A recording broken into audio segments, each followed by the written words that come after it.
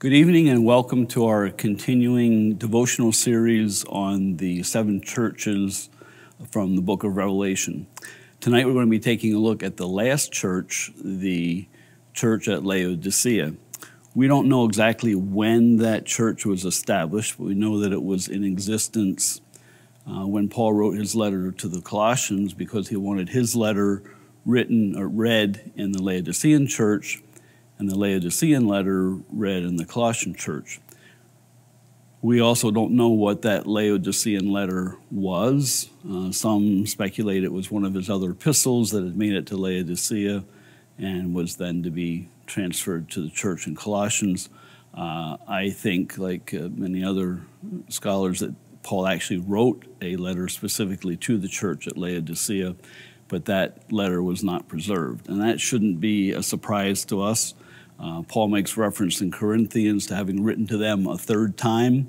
We only have two of his letters preserved.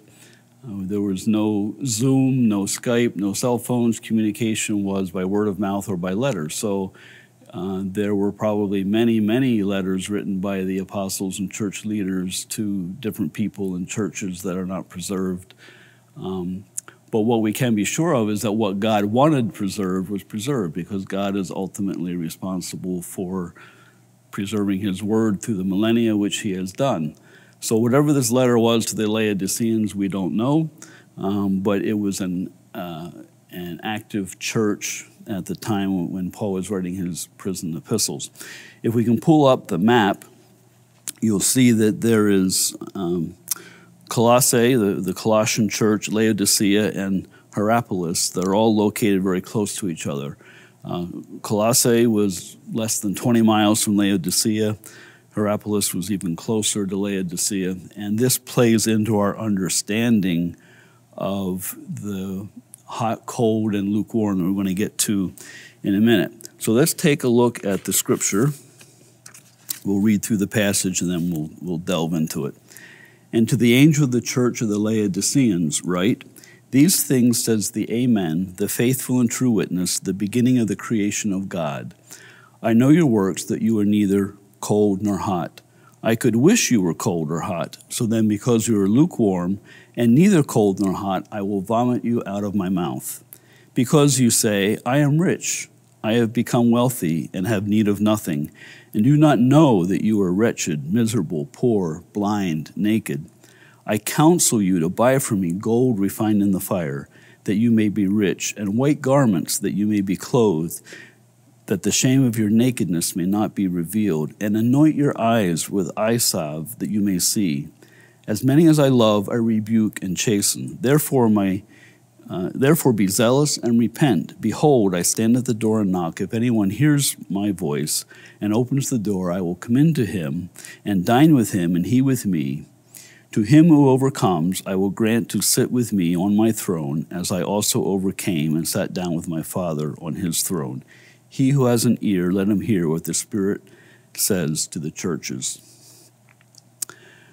Okay, so Jesus starts out through the Apostle John, declaring himself to be the faithful and true witness and the beginning of creation. We know that in Colossians we read that he created all things. By him all things were created, and for him he is also the creation of the church. He's the firstborn from the dead. It is because of what he has done that the whole church has been founded. So you can look at Jesus as being the beginning of creation in the natural sense, and also in the spiritual sense of the church. This was in direct contrast to the Laodiceans, who were unfaithful. Unlike the other six churches, there was not a single thing commended to this church. Even the dead church at Sardis had at least a few faithful people that were commended.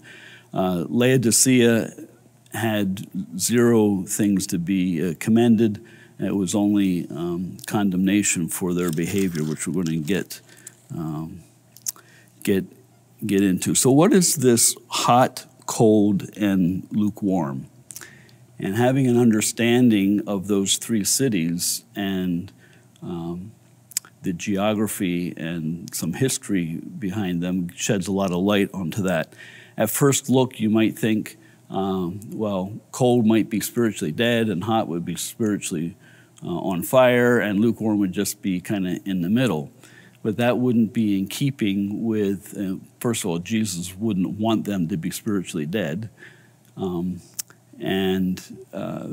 know from their condemnation by Jesus that they were already in a bad state.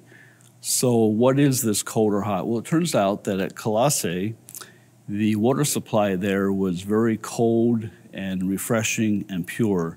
There was a cold mountain stream that fed the water supply of the town, and so they had very good, cold, refreshing water. By contrast, at Hierapolis, it was noted for its therapeutic hot springs, and people would travel there to bathe in the hot springs and enjoy their therapeutic value. Laodicea, in spite of it being a wealthy area, did not have a good water supply. It had to have its water brought in through aqueducts and pipes, and by the time it got to Laodicea, it was barely drinkable. Some think, because of the proximity to Hierapolis, that the water might have been piped from there, in which case it was probably high in sulfur. If you've ever drank sulfur water, you can imagine lukewarm sulfur water that's traveled for miles, picks up organisms. They didn't have any water filtration systems back then. So the water was barely drinkable, if drinkable at all, by the time it got to Laodicea. And so that's where this cold and hot and lukewarm come from. Cold and hot were both refreshing in different ways. The lukewarm was disgusting. And I got thinking about this as I was looking and studying this, and it hit me that cold and hot are also ways to prevent decay. We use refrigeration to prevent our food from spoiling. We use heat to sterilize things. So both have a preserving aspect to them, whereas lukewarm is the conditions where things go bad. And it was so, God's view of the church was so severe that he says, because you are lukewarm, neither cold nor hot, I will vomit you out of my mouth. Not just spit you out, but the Greek word that's used here literally is, I'm going to vomit you out of my mouth. I'm going to forcibly eject you. Basically, he's saying, you make me sick. That's how bad they were spiritually. So what was it about this church that caused Jesus to take such a strong stand against them? So we read, because you say, I am rich, have become wealthy, and have need of nothing. They had gotten to the point where they didn't need God in their minds. Laodicea was a very wealthy church. It was a very wealthy area. It had taken over, was in the process of taking over from Colossae as being the center of trade in the area, and eventually fully took over that status. They were, again, a very affluent city. In both AD 17 and AD 60, earthquakes hit the area, destroyed many of the cities. Rome offered financial aid to help rebuild. In both cases, Laodicea refused, saying, we've got enough money, we're going to do it ourselves. So they had this very self-sufficient attitude in the culture, and that had come into the church. Jesus says, you don't know, you're miserable, you're poor, you're blind, you're naked.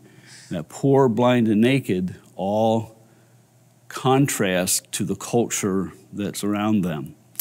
So we already mentioned, they were very wealthy, they were very affluent, they were very self-sufficient, they were a center of banking in the area. Blind, while they were materially rich, the church was spiritually bankrupt. Then he uses the term blind. Well, it turns out there was a medical college, or a medical school in the city of Laodicea, and there was a well-known ophthalmologist that practiced there. And the area was known for a powder called Phrygian powder, which was used to make eye salves and balms, and that were supposed to help treat eye conditions. So Jesus is saying, you have medicine for your eyes here in your city, but you are spiritually blind. Naked, the area was renowned for a very fine black wool that was used to make high-quality raiment that was prized clothing. And so Jesus is saying, you have these beautiful material clothing, but yet you are spiritually naked. So all of these things, the hot, cold, lukewarm, the poor, blind, naked, all played into the culture. They would have known exactly what point Jesus was making through the writings of the Apostle John. And in fact, when we think about that, that's, again, evidence that these were not just allegorical writings. These were letters written to real churches, real people, real situations, and that's borne out by the historical context that we see, these terms that are used to condemn the church. So Jesus goes on to say, you don't know how bad your spiritual condition is. I counsel you to buy from me gold refined in the fire, white raiment, pure clothing, eye salve. So these were all addressed as the cultural wealth that they had in the area, but contributed or contrasted to their very poor and depraved spiritual condition. He says, you need pure gold, not the material gold of your city. You need spiritual gold. You need the holiness from God. You need God's truth. You need to get that from me. You're not going to get that from your culture. White clothing, when we are in Christ, we're clothed in Christ's righteousness. If it's a reference to that, it would indicate that the people in the church weren't even saved. They were in need of the covering of Christ's righteousness. This would have been 30, 40 years after Paul wrote his letter to Colossians and reference to the Laodicean church. I doubt that it was made up totally of unbelievers by this point. It could very well be a reference similar to Revelation 19:8, where the pure clothing is a reference to the righteous acts of the saints. He's saying you need to put on my righteousness and be doing the things that I want you to be doing that are righteous and good, and not the evil and depraved works of the culture you're in. Eye salve, again, in contrast to the medicine they had in the area for their eyes, but Jesus was calling them spiritually blind.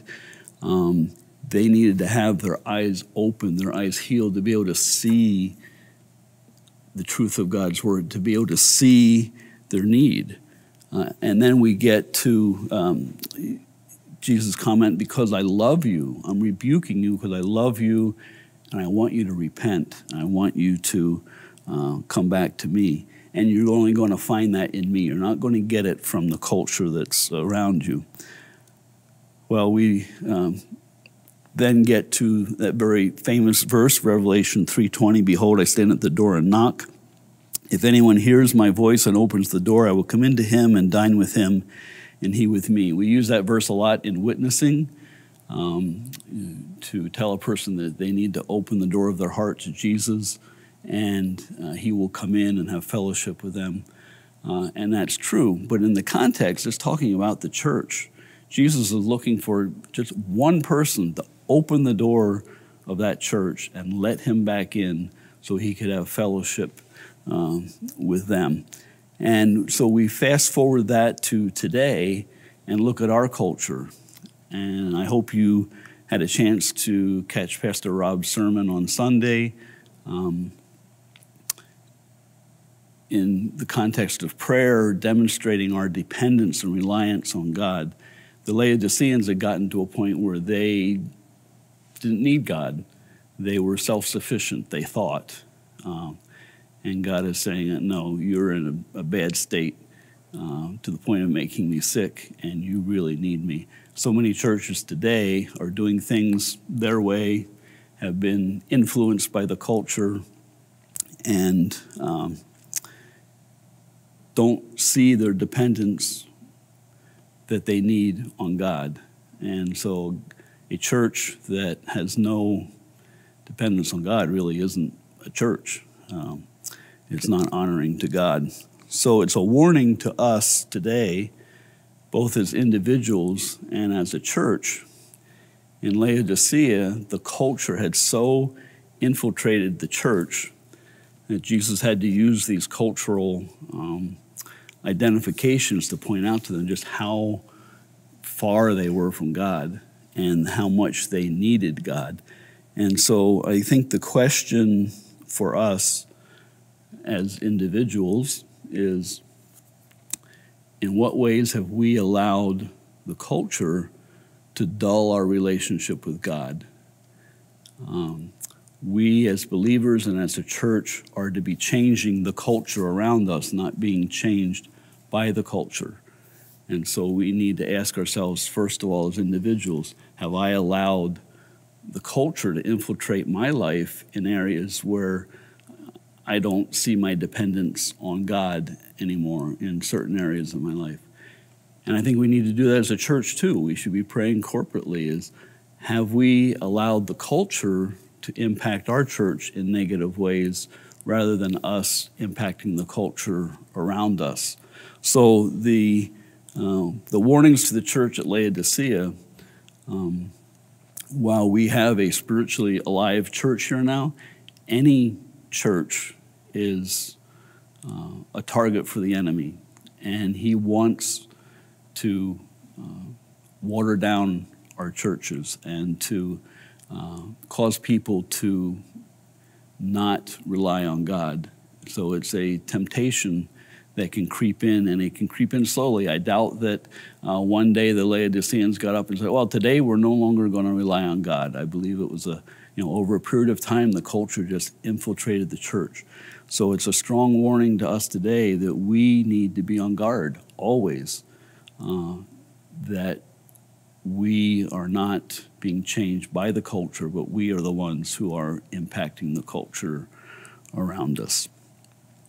So I think that's what we can learn from the church at Laodicea. So let's close in a word of prayer. Our Father God, we thank you for your word.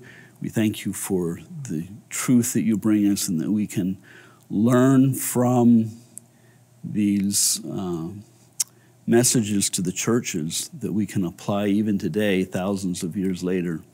I pray that you would help each of us to be on guard in our own hearts, that we would not allow ourselves to diminish our dependence on you. And as we heard on Sunday, that we need to be in communication with you, and we acknowledge that we need you in every aspect of our life. And we pray the same for our church, Lord, that you would help us to be culture changers, that we would be impacting the world around us in a positive way, and that you would protect us from being influenced by our culture in a negative way. And so we just ask for your help. And we, again, thank you for your word to us and your love for us and how you want us to follow your ways, because you know what is best for us. And we just thank you again in Jesus' name. Amen. Thank you for joining us, and have a good evening.